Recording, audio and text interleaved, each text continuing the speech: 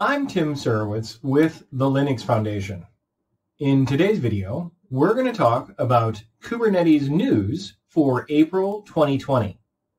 Let's start by looking at some highlights. Kubernetes version 1.18.0, named a bit quirky, which was inspired by the Large Hadron Collider, was released on March 24th. You may want to check the overall release notes as well as any of the SIGs that you are keeping track of. Inside of that, you're going to find kubectl diff command. We can now see the differences between a YAML file or standard in and the live configuration.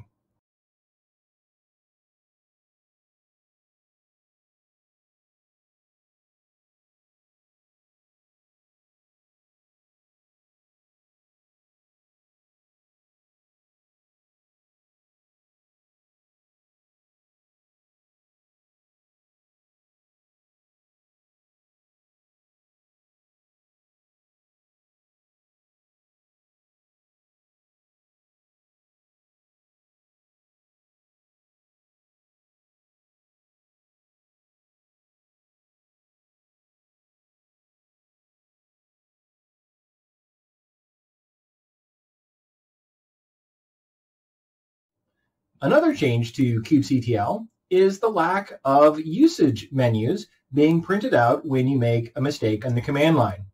Instead of a page or two of information, now you'll just see the errors printed to the screen.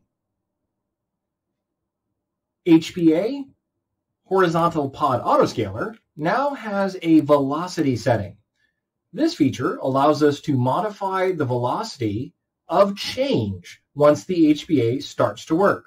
So if the alert manager or some outsourced resource causes the HPA to start, you can say, will I do 1 pod per minute or as fast as it goes? You are not going to have then a stampede if the demands on your cluster change dramatically. Immutable secrets and configMaps. Historically, if you changed a configMap or a secret, when any of the pods restarted, they would use the updated secret, meaning that I have an application in production with different configurations. When doing rolling updates or just typical pod termination and replacement, this can cause a lot of headache. Now we can set it and have a much more granular configuration. It becomes immutable until we go out of our way to change it.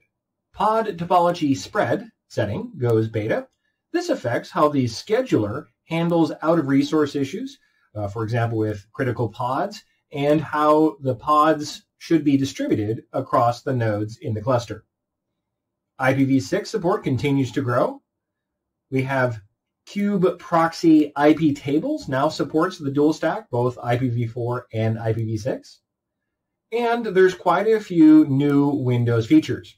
The run as username allows you to set a UID for that process to run as when integrating back with Linux systems. kubeadm now is going into beta on a Windows system. So instead of downloading a series of scripts and kind of causing it to join the cluster, we can use kubeadm as we would with other Linux nodes. GMSA support, moving towards Active Directory Identities support, is being added. Azure Disk Fixes and Write Accelerator to make performance even better. Looking forward, Pod Security Policy, or PSP, it might be replaced by Open Policy Agent, OPA, otherwise known as OPA. OPA can be implemented as an admission controller or as a CRD. OPA allows us to have a central and consistent policy framework for multiple projects, not just Kubernetes, but most of my environment then can have policies set and configured from a single tool. The OPA Gatekeeper project for Kubernetes is something to take a look at.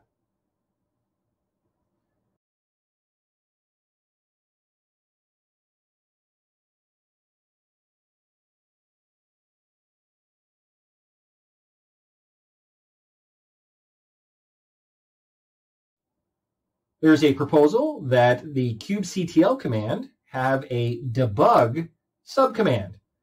There are 3 features that are proposed would be to create an ephemeral container in a running pod to attach debugging tools to a distrolist container image, to restart a pod with a modified pod spec.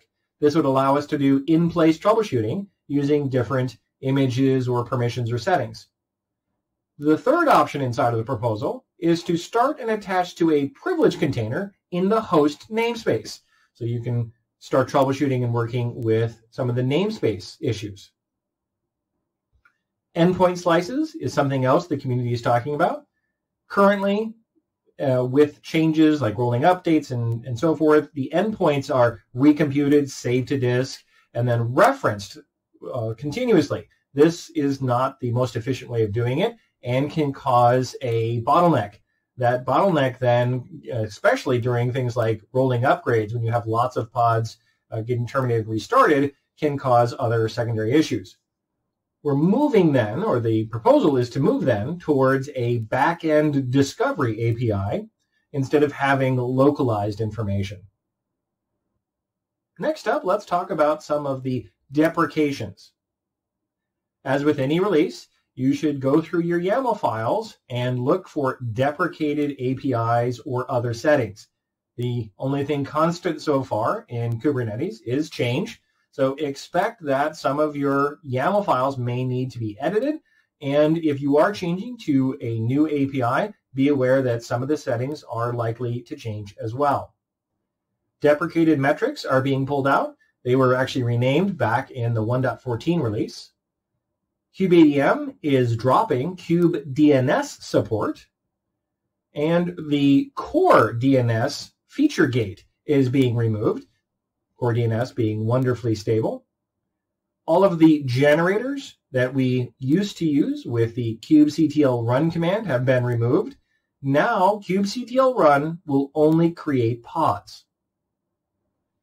kubeadm upgrade node config has been removed in 1.18, and the hard pod affinity symmetric weight setting has been removed from the configuration in favor of the plugin config. These are some of the features and deprecations going on with the 1.18 release of Kubernetes. Now you might be asking yourself, can I get a discount? Yes, I have a discount for you. Go to training.linuxfoundation.org.